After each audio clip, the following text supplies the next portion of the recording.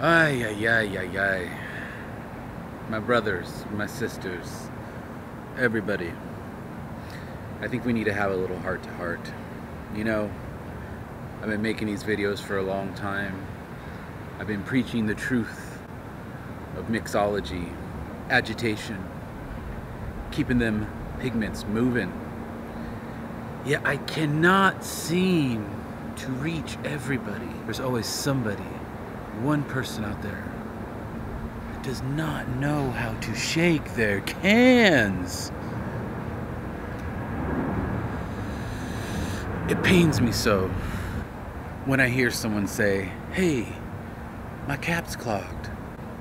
My can doesn't work. What is this resiny stuff coming out? Why is my paint only spraying solvent?" No, but seriously though, you gotta remember, these cans come a long way. They come from Europe, the great continent of Europe, over many leagues of ocean. They spend many months in a warehouse before they get to you. And you have to remember, these cans have much higher pigmentation than what you get at the hardware store. So it's imperative.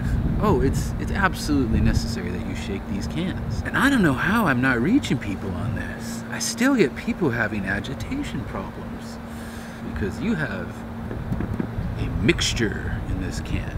A mixture will separate. You gotta remember that, guys. Mixture, not solution. So here's what we're gonna do. I'm gonna show you how to shake your cans. All jokes aside, there are beginners. There are a lot of beginners out there, and we need to teach them the basics. And that's what I do with these videos. Is I like to teach people. I've been slowly working people up on the most basic foundational stuff. Although I missed this step. I guess I missed it. I talk about it all the time. But now we have to show it. So let's get cracking. Now, like I said, all these cans are mixtures. So you have the pigment, some solvent, and some type of resin binder to keep it all together. And as the cans sit, those three parts start to separate. So when you get your can, it's very important that you agitate it properly. Now, before we get started, let's look at each of the brands that we have here. We have some Molotov Premium, some Flame Orange, some Montana products, Montana Black and Montana Gold. Now, all these different brands use a different type of cap or safety system, which is like the overcap on these cans or the safety donut that you find in the Montana can. So before you get started, just get the can ready.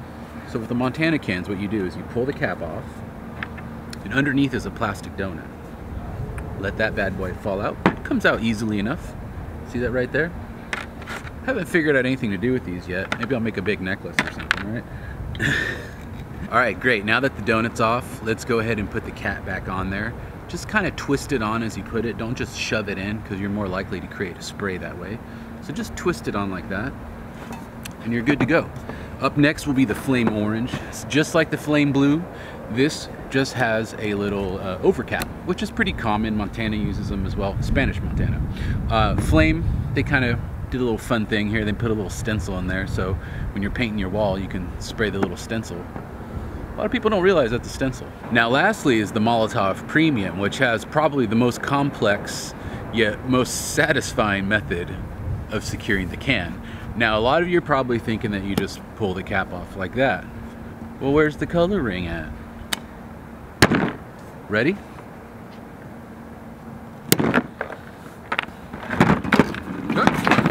Look at a huge mess over here. It's a little bit easier to do when you're just holding it in your hand.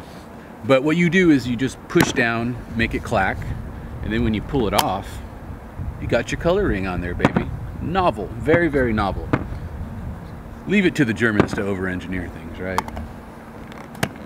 Well, this is German too.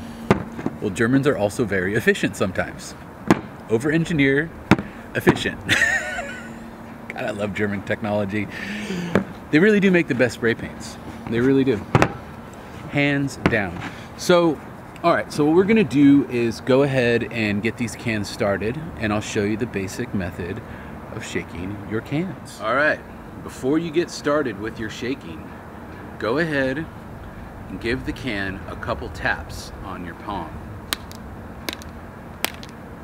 That'll loosen up the ball bearing that's in there. Usually there's a couple of them. There we go. Nice. Now go ahead and just start going like this, just to get it moving around. Use gravity to help you shake the can. The manufacturers say you have to shake the cans for at least 2 minutes. And I think that's good advice. What I like to do to help save the time, shake 3 at a time. And this is something you can do while you're watching videos or whatever before you go out and paint. You can even do it the night before and then just give your cans a cursory shake the next morning before you paint. If you're going out, whatever. But definitely do this before you go out painting.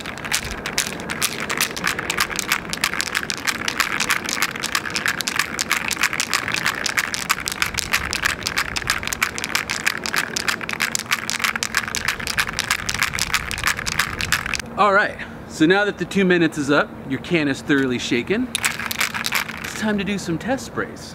Now, a lot of paints come with a very thin tip on them as a stock cap. So for me, when I start a can, I actually prefer to use a fat cap because that'll help get out any stray solvents or anything that might be in the straw. Because even though you shook the can, there might be some solvent stuck in there. So just give it a quick little spray. There we go. All right, now that can is ready. Let me do a couple quick lines here and just make sure I got everything going properly. Oh, beautiful. Nice and opaque. Beautiful. If you're having a little trouble starting your can, try this trick. What I have here is a red calligraphy cap, and I've removed the little black insert with a pair of needle nose pliers. Also, I cut the stem slot inside much larger. That way, more pressure comes out. And what this will do is if you have any spare resin or a little pigment clog in your straw, this will help pull it out. Almost 9 times out of 10, if I have a can that's locked up, this will open it right up. But remember, shake your cans first and you're less likely to have a lockup. All right guys, I hope that little video helped you out. I hope you now understand how to properly shake your cans, because you know, 9 times out of 10, if you're spraying resin, you got a chalky spray, if only solvent's coming out, or if the cap is clogging, chances are you didn't shake the can properly. So with these tools, now you will paint like a pro. I just want you to fully experience and enjoy what these cans are like. And if you're not shaking it, you're breaking it, baby. We don't want that to happen. I want you to have fun. So remember, always shake your cans. Always, always shake your cans. And you will be a much happier painter because of it. All right, I'll see you guys later.